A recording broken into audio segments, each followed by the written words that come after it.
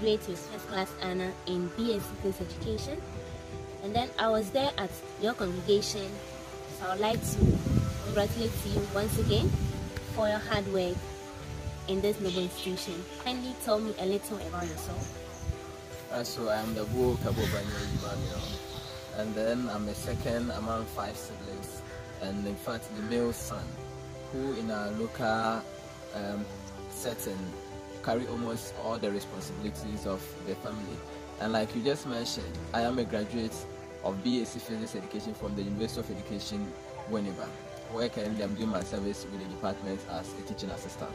It's been like 2-3 months since you graduated. What have you been up to? After graduation, I've been exploring for avenues to empower myself to be a good leader, and so currently I'm undertaking a program with Aspire Institute, which seeks to empower me as a leader so that I could also empower the young minds, because I believe that regardless of where you are coming from, you can still make an impact, and that has been my motivation since day one, and which has earned me the first class in BSc Physics Education. So I'm with Aspire Institute to get leadership skills to also aspire the young ones to go for whatever they wish to be. Talking about Aspire Institute, how then did you hear about them?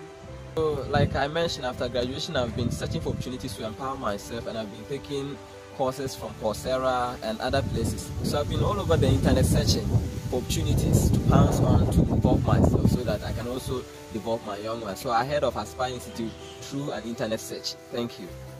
What then is their mission? Aspire Institute has a mission of training or giving fully funded scholarship opportunities to young people within underserved communities who are willing to take up leadership mantles to transform their communities. And that is the mission I saw, which actually engingered me to go in for them, because that aligned perfectly with my inspirations. Right, so you were talking about making positive impact on the youth, changing minds. How do you understand positive impact? I, growing up, believe that the society is full of challenges, and those challenges are not impossible to surmount. And so I know every individual is unique in his or her own ways. So talking about positive impact, I am looking at the state where you will be able to make a mark, an indelible mark in the society that no one else would have made that mark. And growing up, I have been moving with this mantra that when you see something, do something.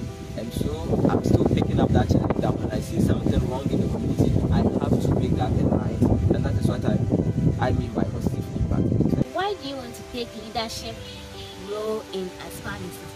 Alright, thank you so much. So Aspire Institute offers the best leadership programs, and that will help one discover himself so as to also impact positively to the society. So going through their profile online, I realized that perfectly aligned with my aspiration as a young leader. How will these leadership programs you want to undertake in Aspire Institute have impact in your future aspirations? Currently, I'm a co-founder of an NGO called Voice for Children in Ghana, which seeks to speak for children going through child sexual abuse.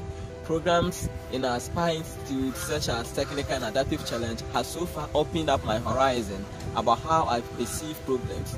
And so I think going through this program to the end will further increase my knowledge on how to tackle problems as and when they come. Because working with children, I know it's going to be tedious, but leadership programs such as one at Aspire Institute are going to help me surmount these challenges. Thank you.